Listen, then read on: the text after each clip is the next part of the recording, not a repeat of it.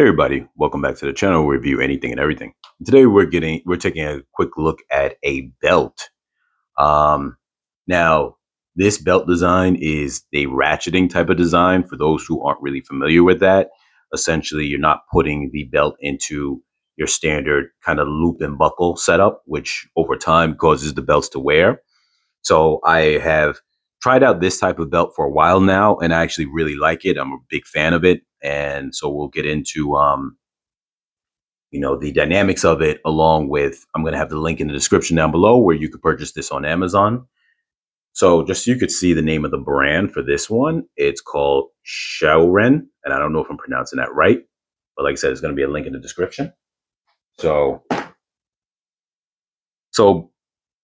I have two belts here, but one, which I just showed you the leather belt part for this buckle. I was adjusting the size, so I didn't want to put it on yet because it's easier for me to show off the buckle and how that works. But here you could see this one has the open design, and this one is a closed design. And these actually both function slightly differently, and I'm going to show you the difference in how they function. Now, they're not expensive belts by any means. They're dress belts, but I definitely feel that,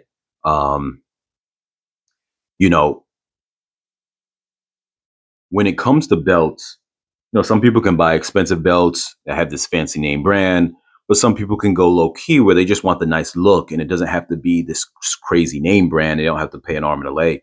But I think what's really nice about these ratcheting type of belt designs, let me show you that now, how it works.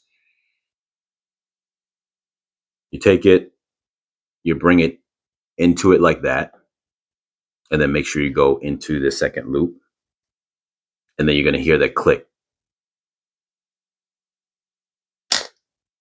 when it starts catching, and now it's locked in. And when you want to open it up, you lift the buckle outwards, and then you pull it out.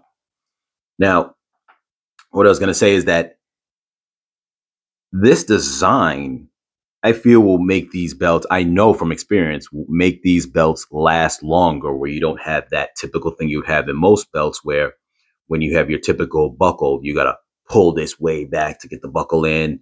It starts all that wear and tear of always pulling it back. You start getting creases and the holes start tearing apart. The leather starts falling apart. Though these are not super expensive, super flashy belts, they maintain their structure and less wear on them over time.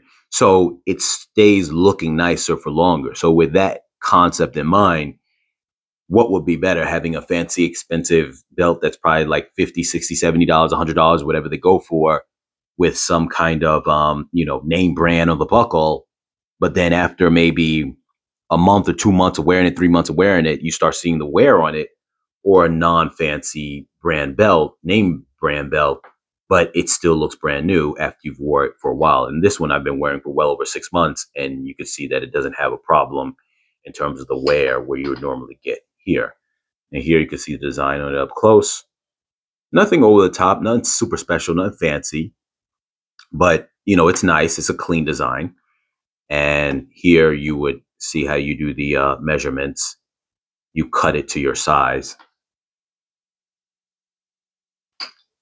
Now this one here, which I like the design on this, they had a little kind of pattern, texture type of pattern, even though it's a smooth surface.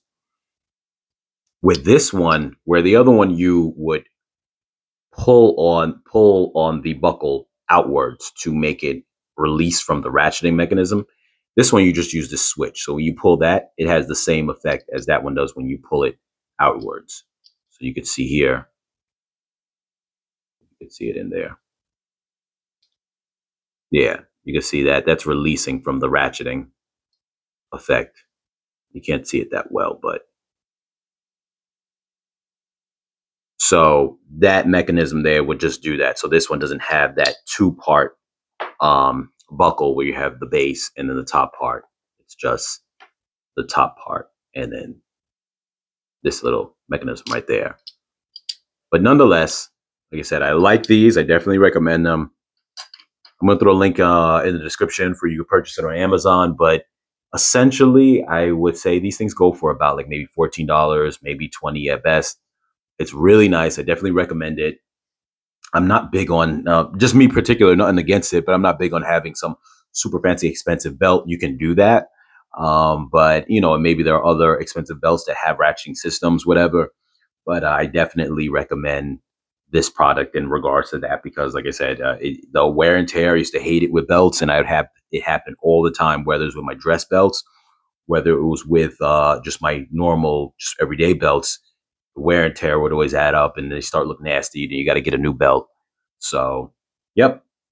As always, you guys share, comment, like, subscribe, and I'll catch you guys in the next video.